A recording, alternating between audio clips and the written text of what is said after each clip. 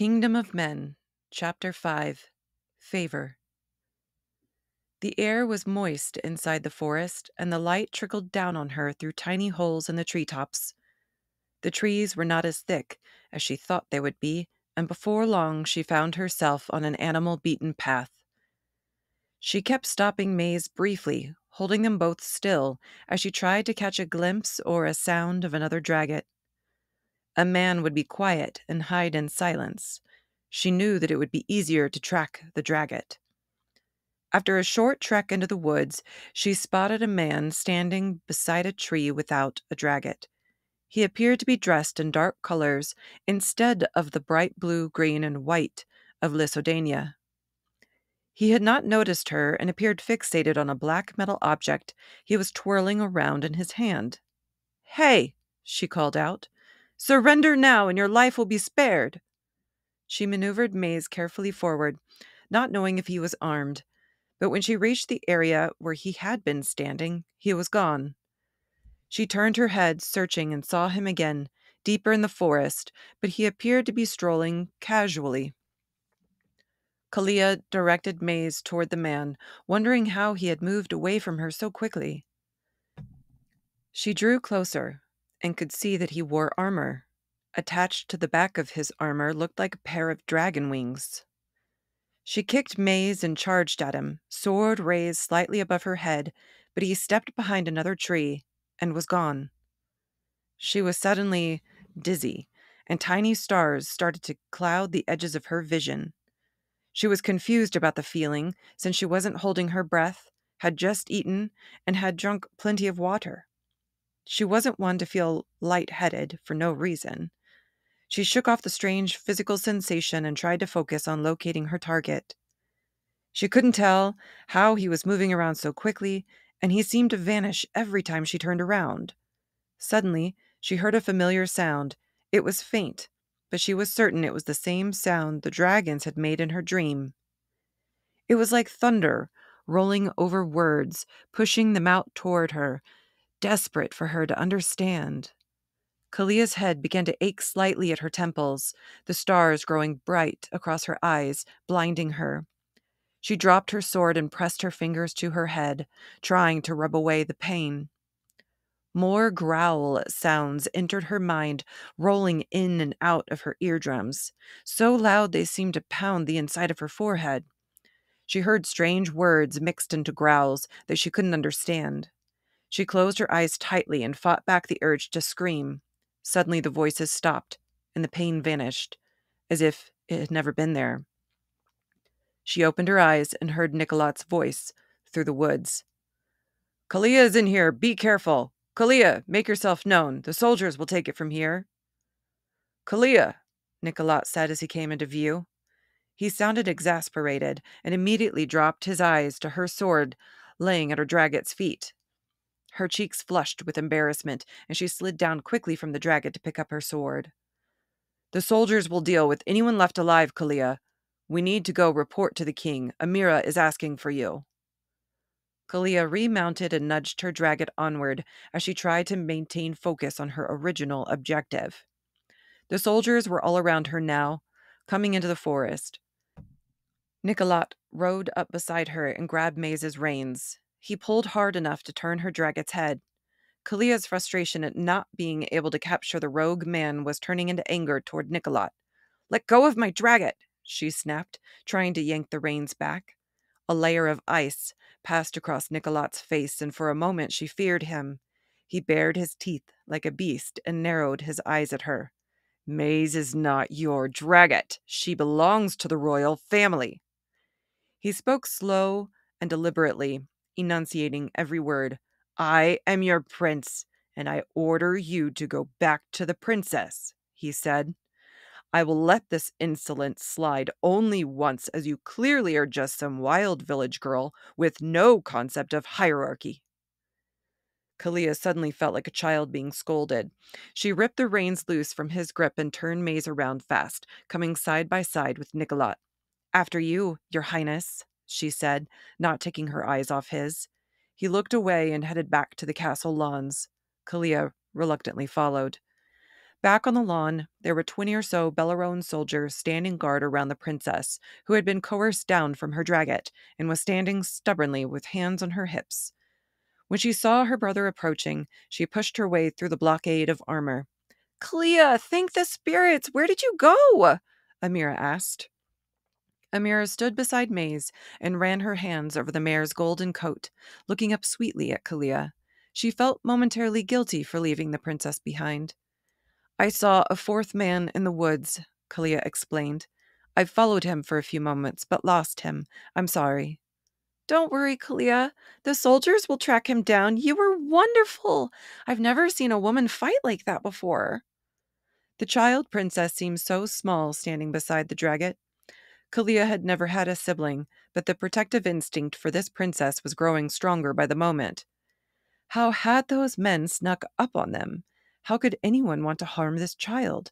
And why did they keep coming for her? Questions filled her mind as the young girl smiled up at her with a look of pride. KaLeah smiled back, suddenly overcome by just how out of place she was here among soldiers and royalty, chasing assassins on a dragot. She had now saved this tiny, blonde-haired princess twice. Maybe there was something to this strange new place. Maybe she needed to be here. She looked over to Nicolot, who was discussing something with a soldier. He turned toward her absently, and their eyes met.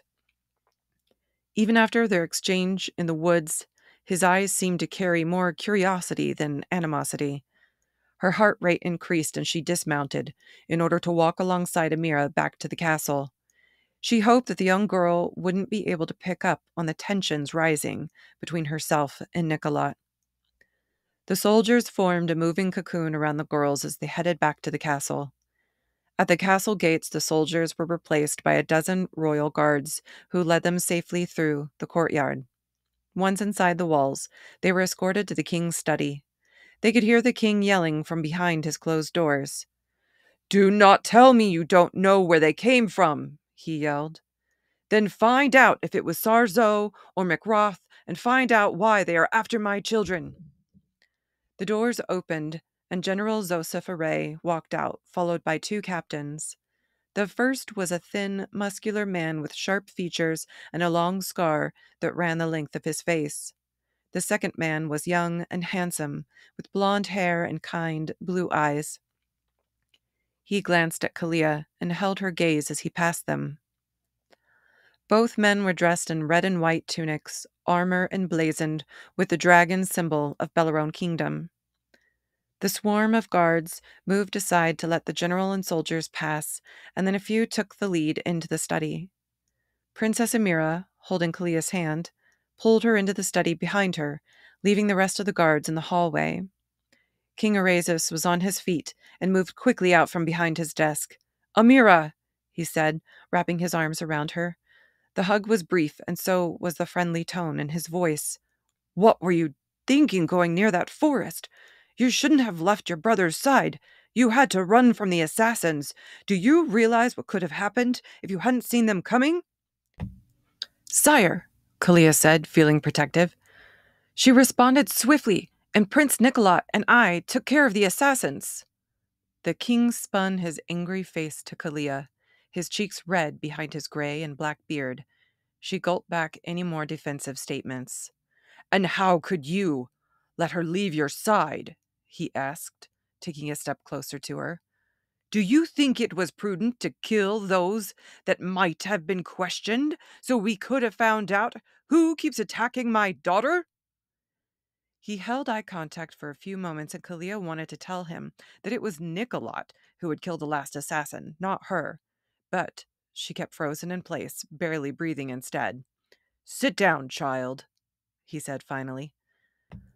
KaLeah lowered her eyes to look for the nearest chair and then quickly dove into it, grasping the wooden arms firmly for a sense of security. The king walked back to the far side of his large desk but did not sit. His desk was bulky and unadorned, covered in papers, scrolls, and inkwells. The walls held overflowing bookshelves and hanging maps of Bellarone, Lysodania, and Exteli, all the kingdoms of Naldash. It was obviously just a room for working and never for entertaining. "KaLeah," he said, I am amazed to find myself once again in your debt for saving my daughter." He put his hands on the desk and leaned forward, looking at her. "How do you come to know sword fighting, especially on Dragonback? We do not train women to do these things." "My father taught me, Your Highness," KaLeah said. The king drew his eyebrows closer together, considering that. "Who is your father?" "Clegg Trapper, Your Highness." "I do not know that family name, Trapper. How would he have come by these skills? Was he a soldier?" "I do not know." KaLeah spoke the words slowly, realizing that she did not know how her father had come by those skills, because she had never thought to ask. "And you had dragons? Did you breed them?" he asked. "No, Your Highness. I had never seen one until I arrived in Bellerone. Riding her maze just seemed very natural." She didn't realize until the moment how easy it had been to knock down those assassins while riding a dragon at a full run. Surely those assassins had been trained at not only sword fighting, but also fighting on dragons. How had she dispatched them so easily? She was a third of their size, a young girl, and had not had the same type of training those men had surely received. Her eyes raised to meet the king's, and she realized he too was having the same thoughts. She hoped that he did not suspect her of somehow being a part of the assassination and kidnapping attempts. Her palms started to sweat. "I am an old man and I have seen a lot of things," he said, much calmer and quieter now. "I have learned not to question everything because some things go beyond our understanding.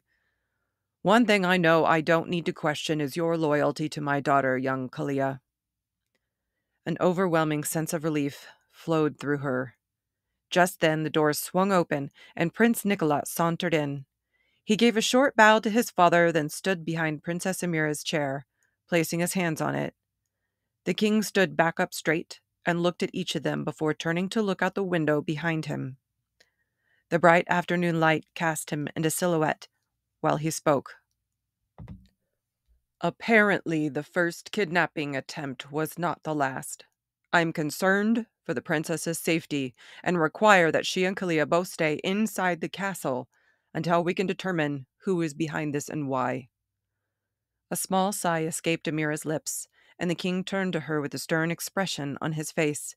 "You are not to leave the interior of these walls, with or without escort. Do you understand?" "Yes, father," she said, nodding with a mix of fear, obedience, and disappointment. She looked down at her hands, fidgeting with them in her lap. "Guards, take the girls back to their rooms," he called loudly to the men behind the doors. KaLeah flinched involuntarily at the sudden volume. The girls stood, and KaLeah followed closely behind the princess, making very brief eye contact with Nicolot as she passed him.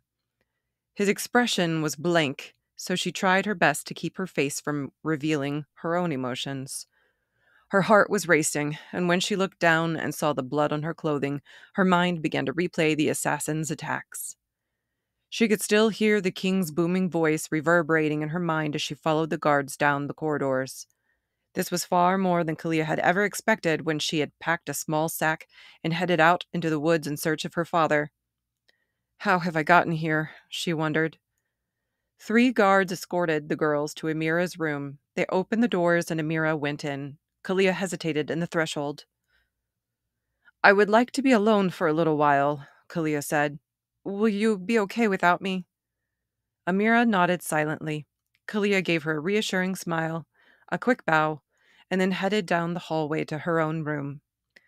2 guards remained outside of Amira's door, while the third followed her to stand outside of her own. KaLeah closed the heavy door, kicked off her boots, and shed off all the blood-stained clothing as quickly as she could. She slipped into a robe, walked to the giant bed, and fell onto it, face first. She curled up into a ball, wrapping the covers all around her. What am I still doing here? She wondered. It wasn't her responsibility to keep an eye on the princess or argue with the prince. This wasn't her life. She had to leave and find her father, and then they could return to the normalcy of her village. She pictured her father going back to the village, into their home, and not finding her. He'd be furious. She meant to find him and maybe save him from something, but instead, she'd found and saved a child. She felt lost and hopeless. Although the sun was coming through her windows, she was overcome with exhaustion and fell into a light sleep. Her dreams kept taking her back to the attack on the lawn and the mysterious armored man in the trees. She was walking in circles, around tree after tree, in endless spirals through the woods. She heard a sound she knew was a dragon call. It was deep and low, reverberating all around her in the dark forest. Instead of a dragon, she caught glimpses of the armored man. KaLeah couldn't recognize any colors. There were no crests to identify which kingdom he was from. The glimpses she caught grew longer and longer until she saw the man's armor was bronze in color with two metal wings that seemed to sprout from the backside of the armor. She couldn't tell if the wings were moving or if it was just the movements of the man wearing them. The closer she got to him, the louder the dragon calls grew. She was covering her ears now, running in circles in the woods, zigging and zagging around tree trunks. She was getting dizzy, and the sound was painful, like a beating in her head. A strange feeling began to overcome her, as if she was running toward safety instead of toward someone dangerous. Had she misjudged something, she wondered? Had she missed something? KaLeah awoke to an incessant tapping at her door. She hadn't moved much during her sleep, but she noticed that the dragon calls were instantly quieted. She scrambled out of the bed, wrapping the robe tighter around her, and opened the door to find KaLeah, with her arms full of dresses, jewelry, and other things. "You look a mess. This is going to take longer than I thought." KaLeah moved as if falling into KaLeah's room. She dumped her armload onto a small sofa and spun toward KaLeah. "You'll first need to wash up. You have a big night ahead of you." The young woman smiled and clapped her hands together. "A big night? Did something happen?" KaLeah didn't move from the door, just in case she needed to make a hasty escape. "KaLeah, you have saved the life of the princess twice. You are a friend to her. She enjoys your company, and you are, well, a woman instead of a man. The king would much rather have a female guard protecting his daughter at every moment than a male guard, especially as she gets older." "I don't understand, Falair," KaLeah said, sighing and leaning into the heavy door. The woman walked back toward her, pulled her off the door, and shut it heavily. KaLeah was unsteady on her own feet. Her head was still clouded from sleep, and every muscle in her body ached. Falair huffed and walked back toward the clothing. "The decision has been made. Tonight, the king will raise you to the status of a Bellarone favor and assign you as the personal guard to the princess. It is the highest appointment a non-royal woman has ever received." "No, no, no." KaLeah took a step back and waved her hands. "I need to find my father and return home. I have to leave. I need to speak to... Who do I need to speak to?" Falair lifted her already sharply pointed eyebrows even higher. "There is no one you can speak to. The king will make his appointment tonight. Riders are already out calling the favor families in to attend.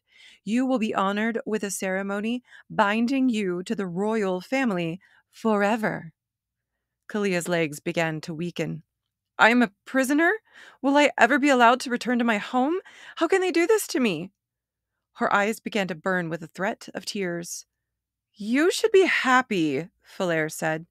"It's better than being a dressmaid or any kind of maid. You were just a villager, a farmer, and now you will be able to live in the castle and have whatever you desire. You'll be put into a much more lavish room next to Princess Amira's, living in complete luxury."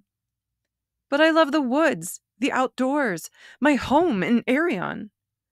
"Once the king allows it, you can teach the princess all about the outdoors. I had a home once, too, with my family, but this is our home now. It is an honor to your family to be selected to serve the kingdom, and you will have the highest honor bestowed on you, from farmer to favor You should be grateful. Now come on, we need to start getting you ready.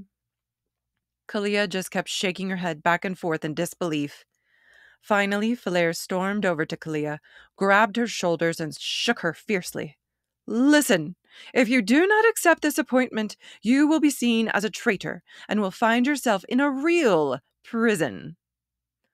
Though Philaire had not shown much kindness to KaLeah, she could hear the concern behind her warning. But her heart still pounded in her chest. This was so far from what she ever wanted.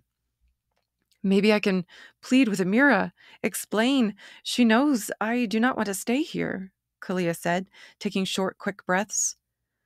The princess is only 10 years old. This decision is not hers. She can't do anything.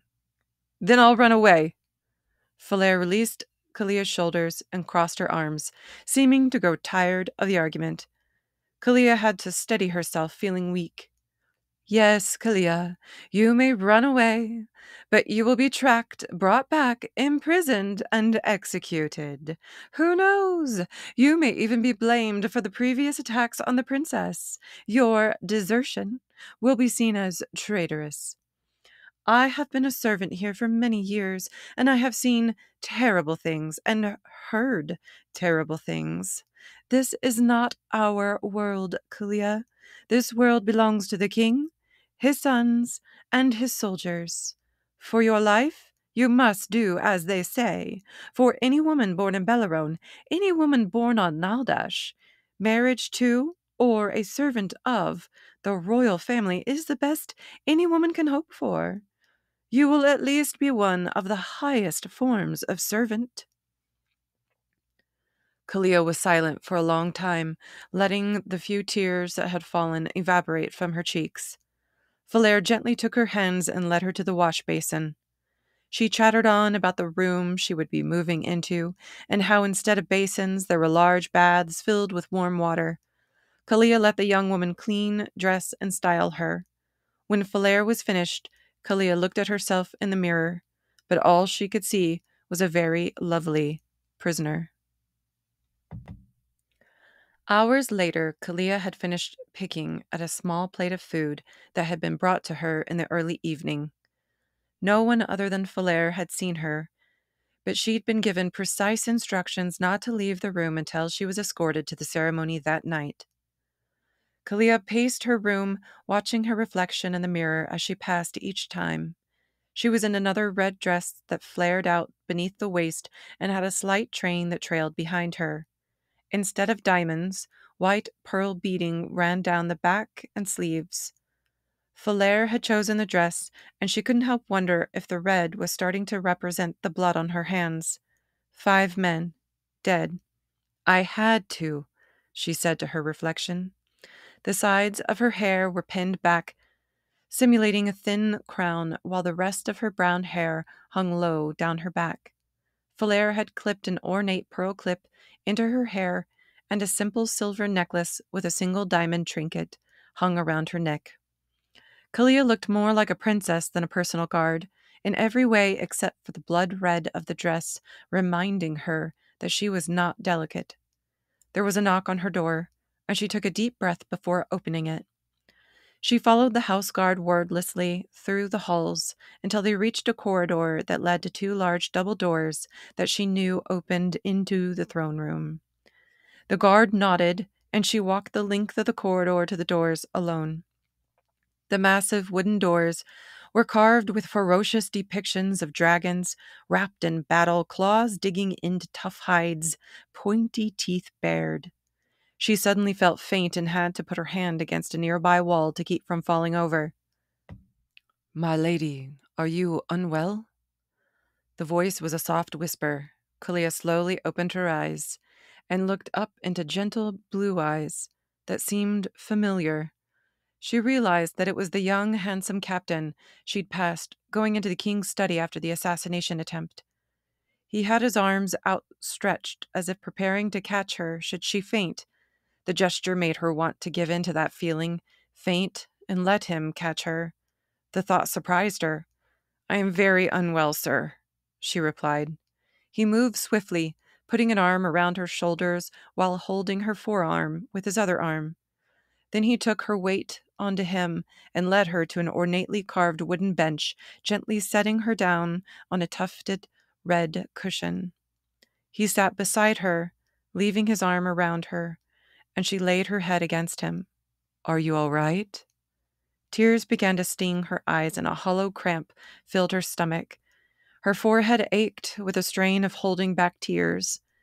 With everything going on around her, no one had asked how she was feeling. No one cared who she was or what she needed. "I don't want to be here," she whispered. "I want to find my father and go home. I have to leave." KaLeah didn't dare look up at the stranger. She was embarrassed and couldn't believe she was telling all this to a Bellarone captain. But he squeezed her shoulder reassuringly. "I understand, and I'm truly sorry," he said gently. "I don't know you or anything about the village where you are from, but it seems like you are here completely by accident. It may not seem fair to you that you are now being required to stay when you didn't come here seeking out this appointment, but you must accept this appointment a favor. If you refuse—" He paused. "I know," she said, lifting her head and straightening her shoulders. "If I refuse, I'm choosing death." He turned his eyes to hers and squeezed her hand before letting it go and taking his arm from her shoulders. She felt the sudden loss of his comfort, but knew that it was time. He stood up and extended his hand to her. "I know that you will never be ready, so I won't ask you if you are, but will you allow me to escort you?" She nodded her reply, and he helped her to her feet.